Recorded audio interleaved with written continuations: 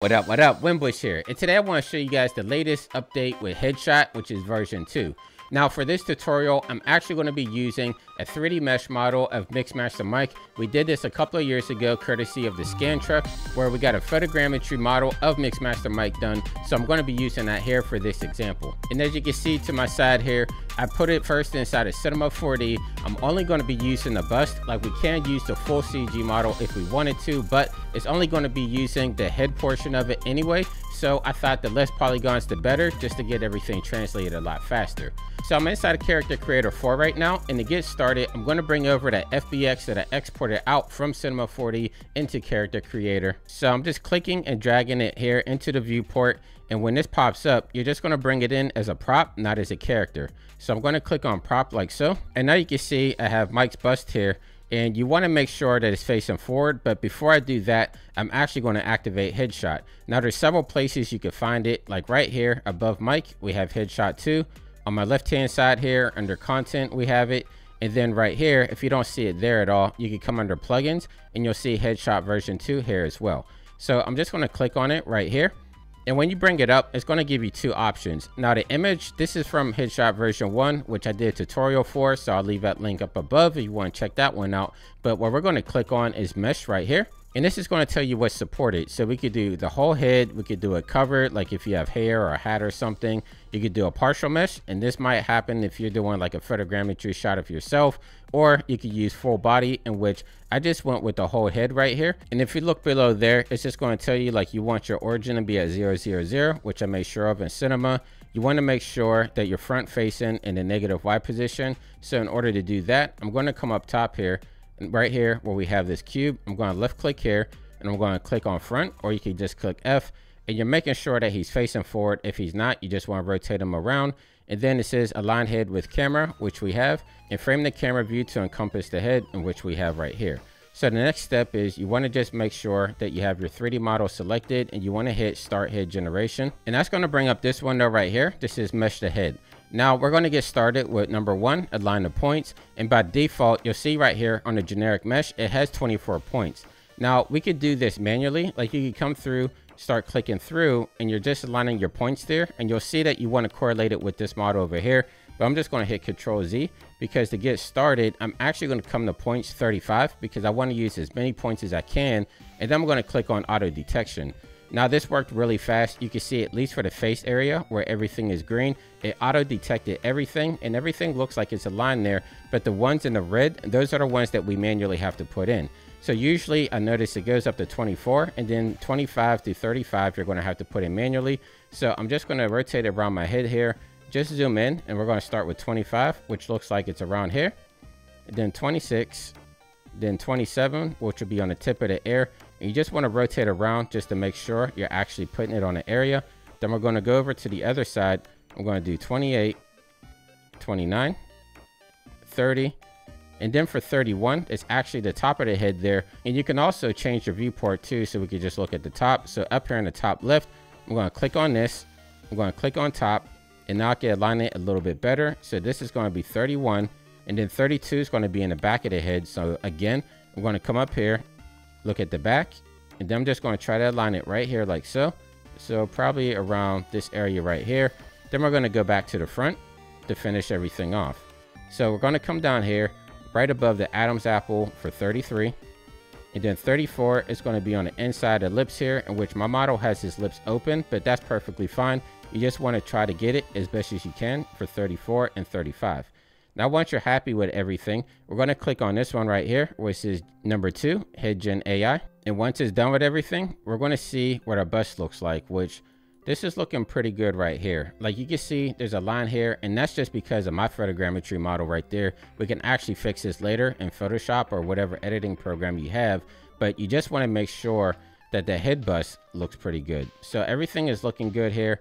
I'm actually just going to go over to refine mesh. And then once it's done, now we can go through and refine the mesh if we need to.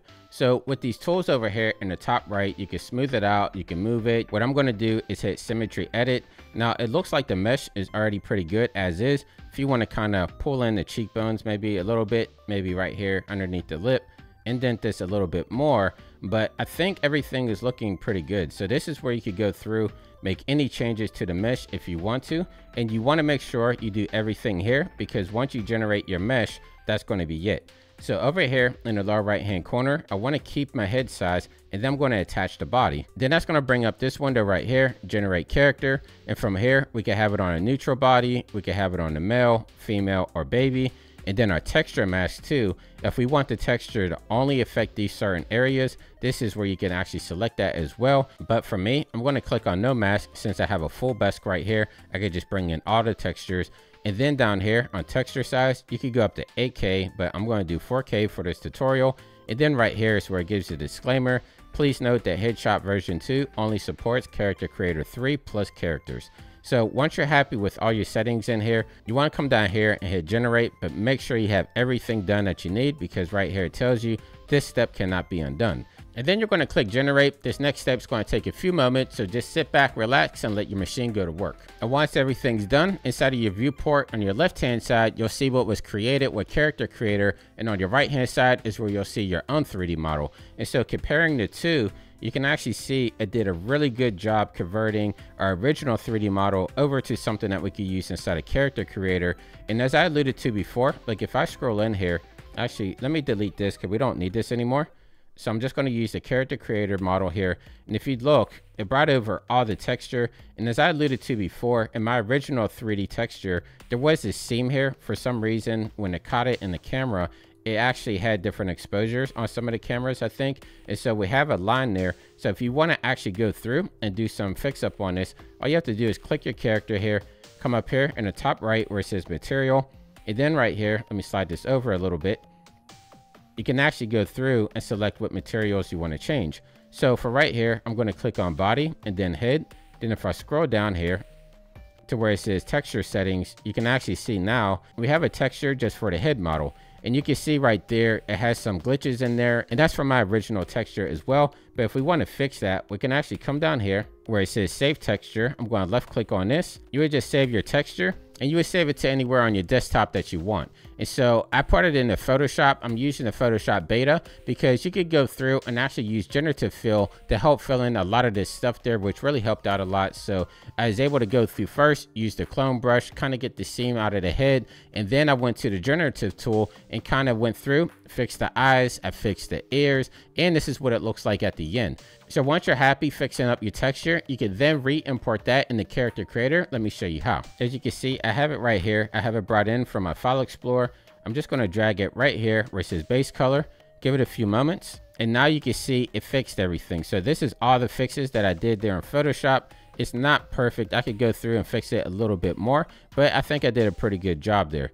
Now, if you wanted to add a lot more details to this, if you do have it inside of your texture pack, if I come over here where it says template, come down here to skin, we can actually come through and do some skin. Let me come through, maybe do default male here. Now you can see how I added some realistic blemishes and other stuff here to my 3D character. If I want to come over, change some stuff out, I'm going to come right here under skin. You can always come through and change a lot of these out, but this is where Headshot really shines inside of Character Creator, because if you use other applications, what you see is what you get. And this is where having Character Creator is really going to shine, because you could go through on the marketplace, you could buy different hairstyles, clothes, blemishes, all the things that I like. So if I come over here to packs, I actually do have some packs that I purchased.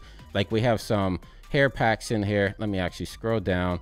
Let's see, maybe I want to use this one right here with the side part. Double click on this. All you do is click and drag it into here. Now you can see we have hair in our model there. We have a lot of different hairstyles to choose from. Now from here, you can export it to any 3D software that you want, Unreal Engine, Cinema 4D, Blender. But where I really think it shines is when we actually export this out to bring it into iClone, so we could do things like facial expressions. You can add your motion capture or any animations that you might have in there. So if we want to export this out to iClone, it's really easy. All we do is come up here, make sure you have your character selected. So I went through, added some clothes and everything to them.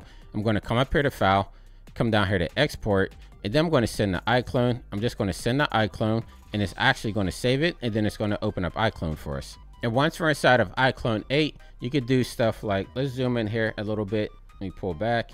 We have our character in here that was brought over from Character Creator. So you could come through, let's maybe add some animation to them. So Let's click through here. We'll see what type of animations we could get. So I always like this one right here where it just says emote. I'm going to click and drag it here on my character. So now you can just see he's doing like different facial expressions and everything. You can see the eyes moving and all that.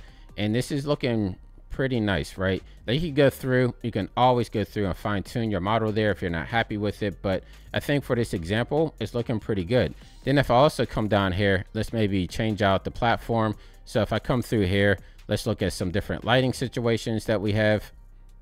Come down here to Lightroom.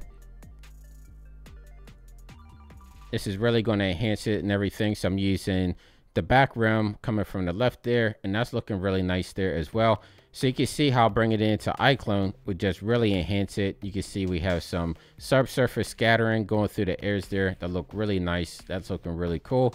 And then you can also come through and add your own motion capture. So I have tutorials on my site about iClone, how you can use stuff like Rococo or Xsand suits to bring in your own motion capture. But I think this is the way to go, because you could bring it in here, do all your animations, and then bring it out to all your different 3D applications. Hopefully you guys find this useful. I'm really digging Headshot Part 2. As you know, I was never one to really use MetaHuman stuff. I usually like the Real Illusion stuff because I found it easier to use. And so once Headshot 2 came out, I found it to be the perfect solution to do some of the stuff that I work on. So if you found this helpful, make sure you leave a comment down below. Subscribe to the channel if you're new. And until next time, stay fresh, keep creating, and I'll catch you in the next video. I'll see you soon. Take care.